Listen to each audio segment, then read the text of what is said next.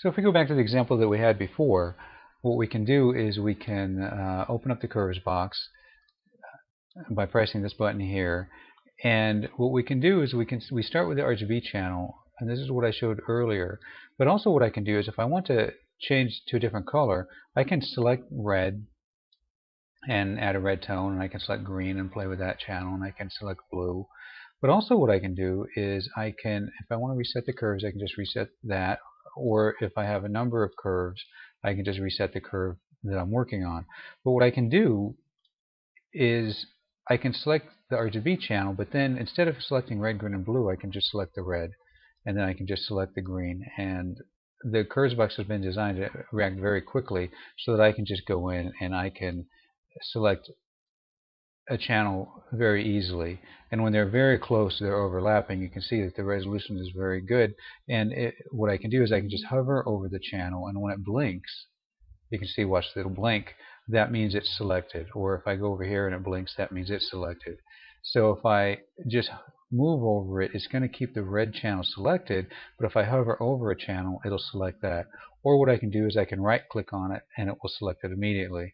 And so that's one of the things that's really been worked on in this curves box in Sagelight, because one of the problems I've always had traditionally is that if I moved the red channel and then I wanted to move the green channel, I'd have to select the green channel, usually from a combo box, and so that would make it even more difficult, and then I would lose my train of thought. So here I can just say, okay, here's green and I want to add a little bit of red, and I can do that very quickly, and then I can say to myself, well, I want to add a little contrast, and then I can do that very quickly as well. And so you can see that I'm really able to change these curves very quickly, which really helps me keep kind of the creative flow going so that I don't have to come down here and worry about switching gears.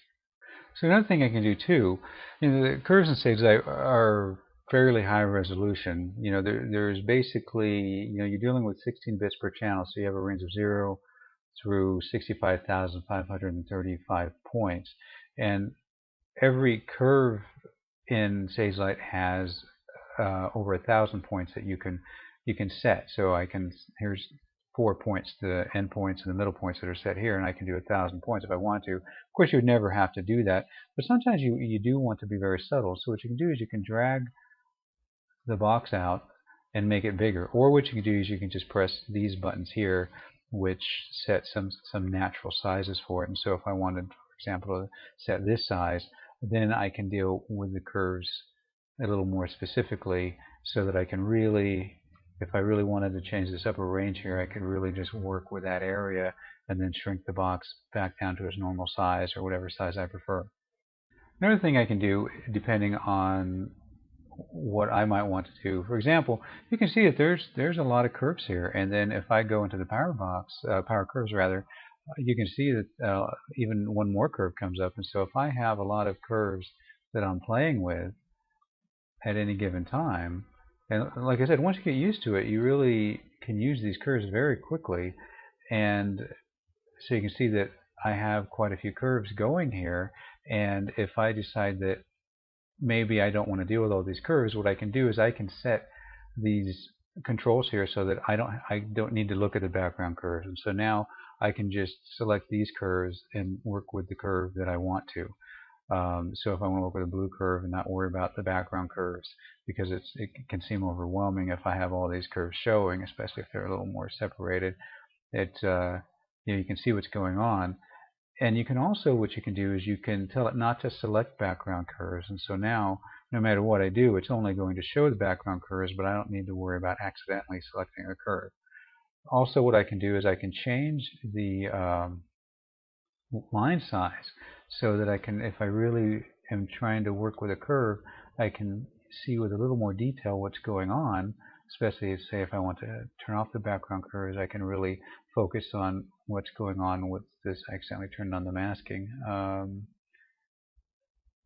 So I can go ahead and do that. Or I can have a thicker curve so that if I want to see all the curves and I don't want to have to strain my eyes or anything, I can have a thick curve too, so that I can really see what's going on as I'm generating the curves. Now, another thing that's been put into Sagelight to make using curves easier, put this back to the default, is to basically what you can do is you can do different curve types. For example, you can set the curve so that it just draws straight lines, which can be nice because sometimes when you're dealing with curves, you can see they move all over the place. These curves are pretty much the same curves that you'll see in other packages like Adobe, and there's a reason for that. And so as you move the curve out, um, you can see that it really, makes this elongated curve here. But then what I can do is if I really just want to see what's going on with my image and play with certain points to really just try to narrow down what I want to do and not worry about those curves, I can just set this mode so that I can play with it. And then what I can do, you don't necessarily want to leave it in this mode. These hard edges really can affect your image. And so you can click this button and it'll go ahead and move it. It'll generate a softer curve for it. But also what you can do is, you can see this isn't exactly a symmetrical thing going on when I move this curve. So if I want to move this out and I just want kind of a mid-tone curve, you can see that what I really need to do is I need to set a couple points, and maybe even 3 points depending on what I'm doing. What's been put into Sagelight is the ability to have a softer curve. And so if you press the middle button, what it'll do is it'll set more of a symmetric tone, which can be really useful, especially for things like saturation and other elements where you want to have more of a symmetrical thing going on.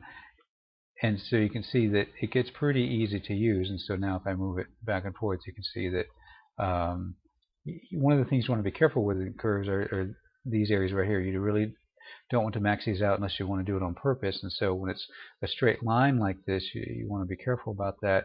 And when you use the center curve, you can see it's a much softer curve. Now, the reason I said earlier that the curves were like curves you might see in Adobe, for example, and that was for a reason, was because if you put curves pretty close together, they can get kind of crazy. And so when you do the regular curves, it prevents that. So now what I want to show are just a couple other things that you can do with the curves. The power curves, for example, I'm going to do in another video. And so let me reset those. But let me go back to the quick edit mode real quick. And what I'll do is I'll show some of the options in the quick edit mode. You have these options here where it'll do auto levels only, set gray point, and that sort of thing. And so what you can do is you can say auto levels and auto color, and you can see that it's adjusted the color and it's made it more neutral. And it's nice to do that here sometimes. It's really pretty much the same thing that the auto color is doing, except that now you have a little more control over it. So you can see it went a little blue, but what I can do is I can just bring the blue back now. And as I said, it's pretty easy. And I can add some red. And so you can see that if I do the unchanged, it really does look a little bit nicer. And then what I can do is I can use the RGB to bring it down again. And for the same reason before that I said that you can use this to subtly adjust the results here, you can do the same thing. You can make an adjustment here and then use this to adjust the results too. So you can see that if I combine these together and that I've done this auto color and added some warmth to the image and also balanced at the same time, it looks very nice. And so what you can also do here, let me reset everything, you can also use this set gray point, which is very similar to the set gray point function, but it's in the quick edit mode, so you can again alter the results. And so you can just click on the screen and you can keep the mouse down, and what you want to do is you want to find a point that is basically gray. Now the sky is probably a little bit blue, so it's going to go a little yellow, but you can move around and get to a basic point, and then again change, you press accept, and then you can change the results a little bit. And then so if you don't like the auto balance result, you can have much more control over the result by setting the gray point. And what the gray world does is it basically calculates the average of your image and sets the midpoints to that. And so this image already was pretty average, but you can see it changed it just a little bit to make it more neutral. And sometimes what happens is you get a more neutral image and it doesn't look right away, but it sets you up for very subtle changes to make an image that looks better. And so you can see that I'm just really adjusting from the point that it's set for me. And so that's the power of having a balanced image, is especially one where you can do things like this, where you can change the results, is it kind of puts you in a position to get the color that you want, because it gives you that starting point. So one last thing I want to show is the Pro Quick Edit mode and how you can use the curves a little bit differently there. You have the same functions as before. Now it did an auto balance for me automatically, but I'm going to skip that for now so I can show you what's going on with the curves here. Now you notice that there's some different modes in the Pro Quick Edit mode. So basically you have the same options here that you have in the Quick Edit mode, but you can also go into the lab mode, and what you can do is you can do essentially what we did with the LCH mode and change the colors. Here you're dealing with A and B channel, but what you can do is you can increase the saturation, and then you can deal with these channels separately. And so you can see that basically I got the same result that I got using with the power curves. And so that's an advantage of the Pro Quick Edit mode, is that you can use the lab mode, which has definite advantages. And what you can also do is you can go into the HSL mode, and what you can do is you can do the same thing where I can deal with just the light if I want to, and then I can also deal with the saturation, but I can also deal with the hue, where I can change the hue around to do really interesting effects. Sometimes subtle. This one's obviously not very subtle, but what I can do is I can just really use these curves to change things around. And so you can see I've really got an interesting effect going on here.